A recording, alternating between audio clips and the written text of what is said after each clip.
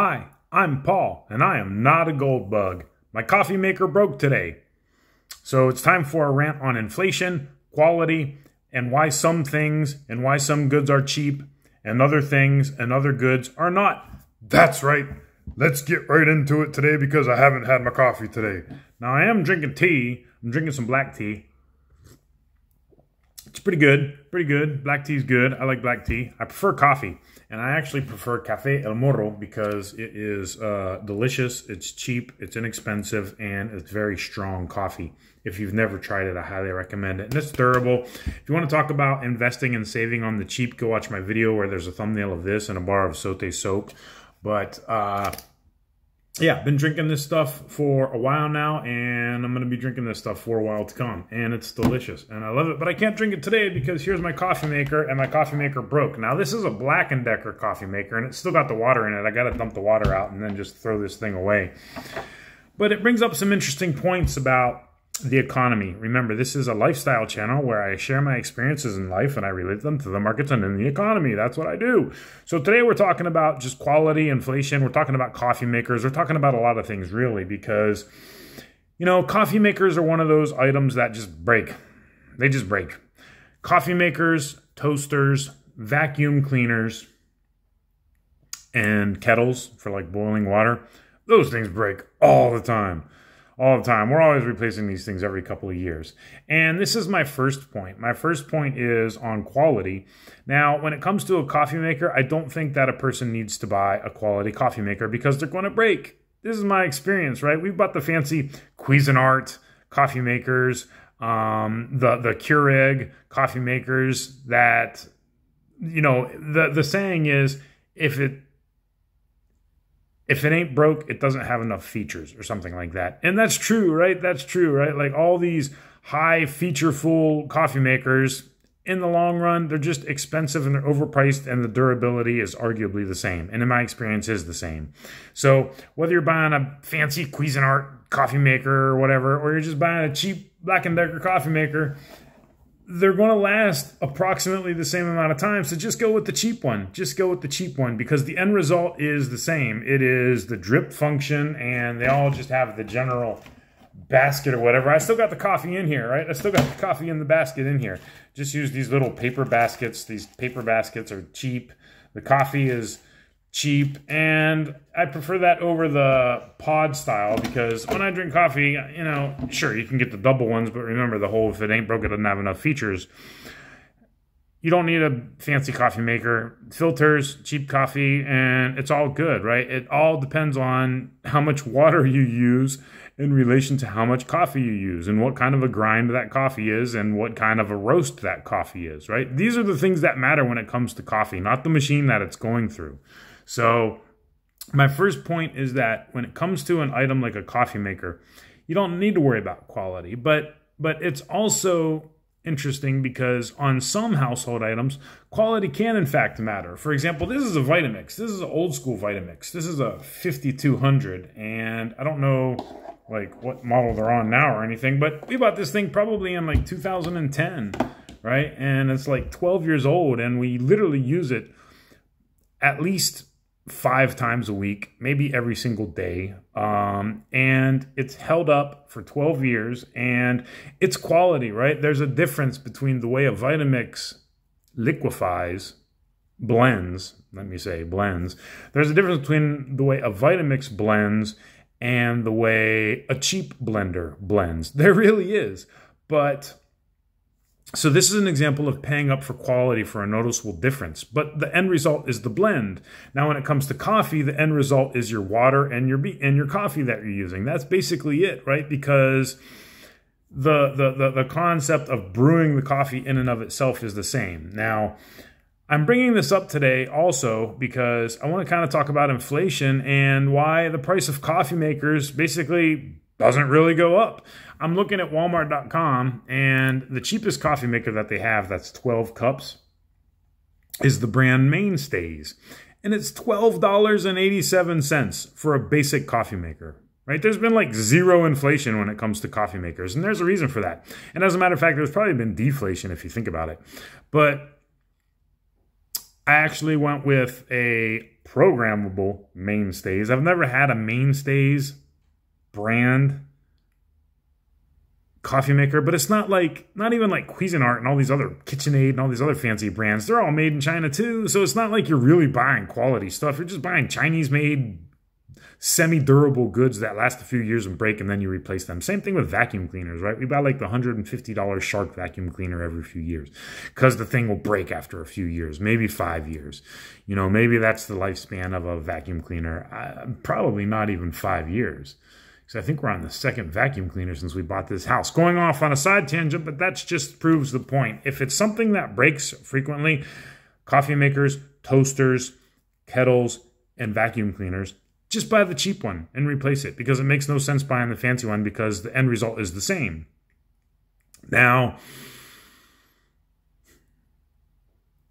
getting back to the coffee maker in particular, why is it that the cheapest coffee maker is still, $12.87?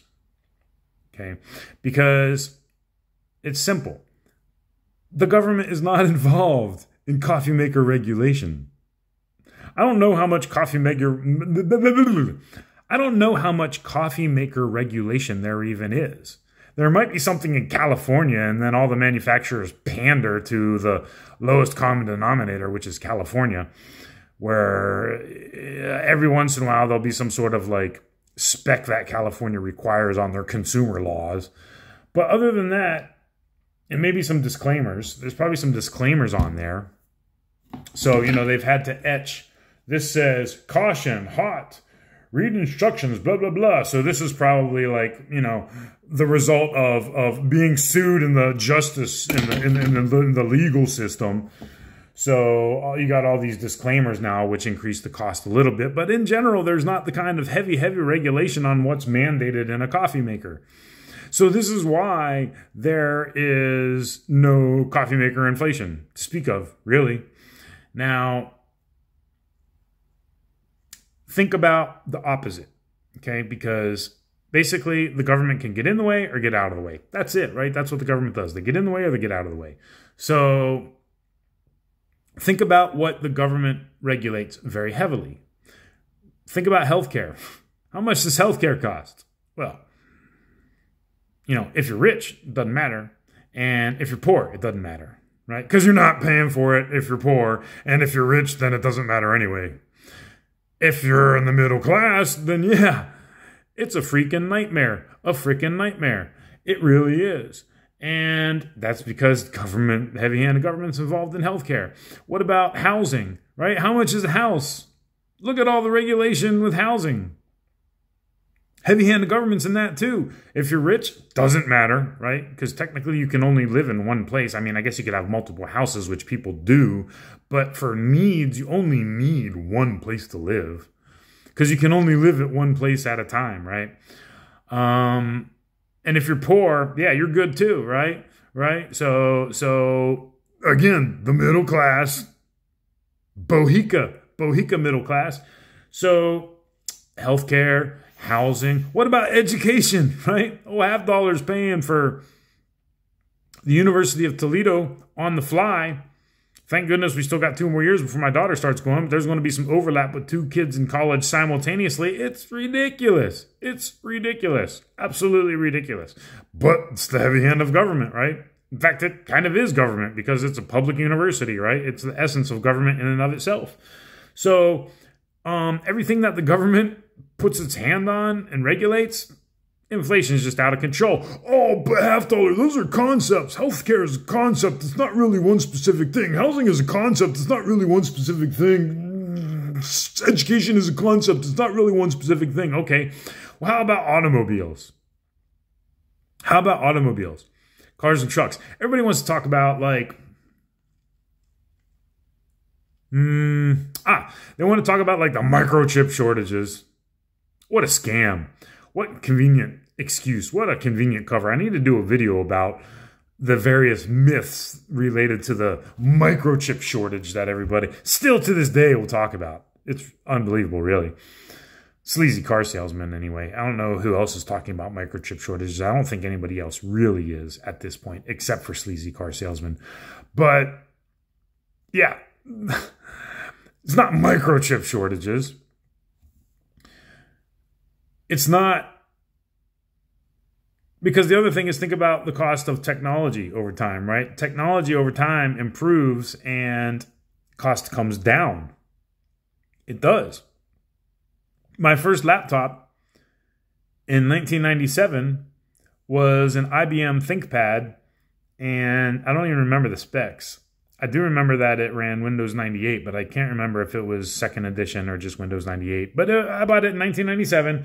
It was an IBM ThinkPad, and that thing cost $3,700. $3,700 for that laptop in 1977. No need to go to the BLS inflation calculator. It's an interesting tool for looking at how the government underestimates, by policy, inflation statistics. But yeah, see, microchips go down over time, right? That's what they do. Technology costs less over time. That's what it does. And it also improves over time. Think about like plasma televisions. When they first came out, those things were like more than the vehicles I was driving at the time, like 10 grand for a plasma TV. And now we're not even using plasma TVs, really. Now we're using LCDs and LEDs and stuff like that. And it's a different technology in and of itself. But right, so yeah, the microchip shortage. And then what's the other thing? Oh, like labor and just the cost of steel and raw goods and blah, blah, blah, blah, blah, blah, blah. No one ever talks about the heavy hand of government regulation in automobile manufacturing, do they? Do they?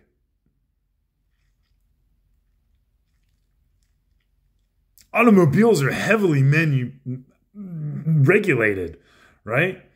Right? Why are so many vehicles not for sale and not available for sale in the United States? Why are there different automobile markets? Because governments around the world regulate automobiles. And let me go off on a side tangent here for a minute. Because like the Europeans think they're cool.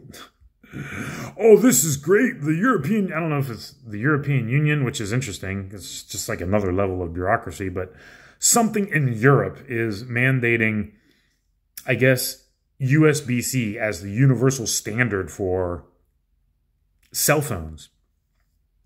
And everybody's like, oh, this is a great thing. This is a great thing. It's not a great thing, right? It's not, oh, because now it's going to create an industry standard. No. It's going to retard research and development and growth is what it's going to do by mandating that all cell phones must be USB-C. What if they would have done this hoopla back in the day when it was USB 1? USB 1.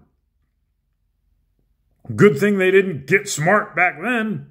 Because you see, when you force the regulation, you retard the growth. You retard the innovation.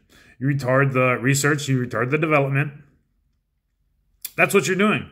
But that's a side tangent on just people thinking that it's great. All this regulation is great when it's really not. What that's going to do is stifle innovation, is what mandating USB-C as the standard for cell phones is going to do. Right? The industry will take care of the standards, whether something wants to be standardized or not. And individual companies can choose whether they want to adopt that standard or whether they want to be proprietary. And then at the end of the day, market participants, as in people buying the stuff, are going to determine whether they're willing to put up with the proprietary nonsense or whether they're willing to go with something that's standardized. Right? Which is one of the reasons why Samsung, I believe, was able to surge to the popularity that it is. Because when we bought our first Samsung product in 2005, it was a Samsung digital camera. And it didn't have a lot of this proprietary nonsense that stuff like Kodak and Sony and all these other companies were doing. And who's one of the dominating electronics manufacturers now? Samsung is. Samsung is. But going off on way too many side tangents, here's the other point, right? Like, I have some notes here. So a coffee maker broke. Sometimes paying for quality is good, such as the case of the Vitamix. With coffee makers, toasters, and vacuum cleaners, it really doesn't matter, folks. Coffee makers are still cheap because there's not the heavy hand of government regulation. So here's the other thing. Here's the other thing. And it's like talking about the free markets. Ooh, that's such an evil thing, the free market. So I bought a coffee maker this morning. And I went to Walmart.com. And here's what I bought. I bought 3 15-ounce 100% lime juice bottles. I bought 1 3-ounce bacon flavored bits, as in the TVP, the crunchy ones, because I like those better than the soft real bacon bits.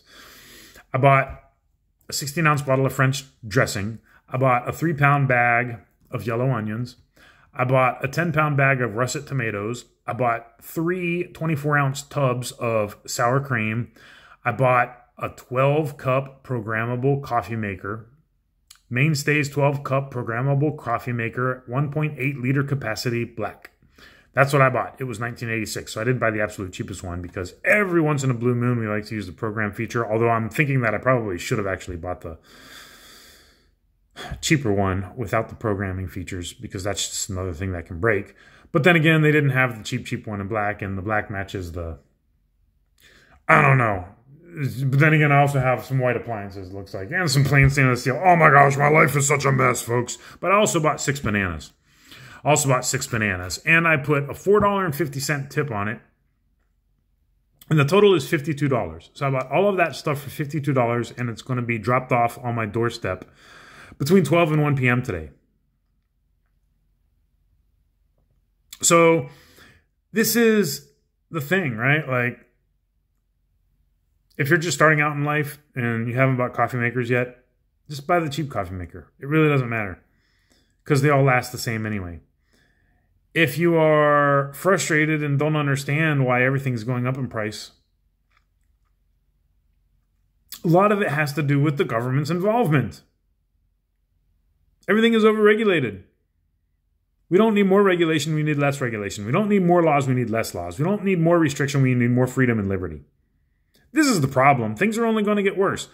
And I have to go and I have to say it again, but the issue, the essence of all of the problems in the entire world come down to gold and silver. They really do.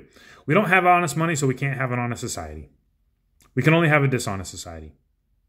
Thank goodness the government is not involved in heavy coffee maker regulation. Thank goodness coffee maker manufacturing is not a heavily regulated industry. But it's just another dimension to inflation. It's just another aspect of inflation. And it's funny too because the government will be very, very quick to blame, like, oh, Putin's the reason for inflation. Or this thing is the reason for inflation. Or that thing is the reason for inflation.